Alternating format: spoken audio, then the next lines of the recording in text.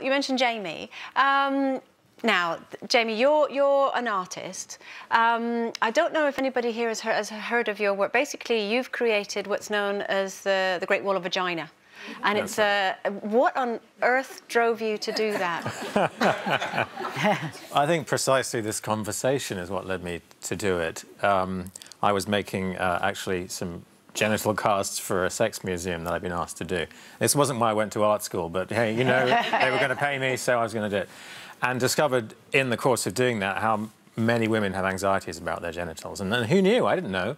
Yeah. And I was also casting a lot of men. Yeah. And discovered that through casting, you know, everyone felt better about themselves. I thought, well, this will work for women. So I just thought I'd start doing this casting and try to show the variety that was out there. And it kind of snowballed, really. What sort of response have you had?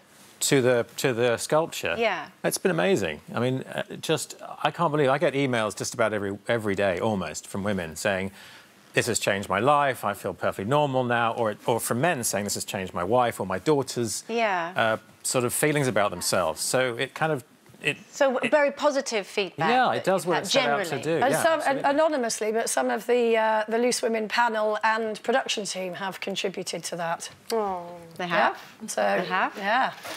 Exciting. I just want to say also that, actually, because anxiety among men, I suppose you could call it sort of penis dysphoria, is quite commonplace as well. And apparently I was reading that a lot of men that go for penis enlargement would be deemed to actually be perfectly normally endowed. Yeah. So there's an anxiety We're there all as struggling. well. I think the main thing is to know what is like any other part of your body, know what is normal for you. Yeah. And if there's any changes, be aware of it, because obviously this month we're talking about all kinds of different gynecological cancers and issues, and no doubt we will be touching on this again.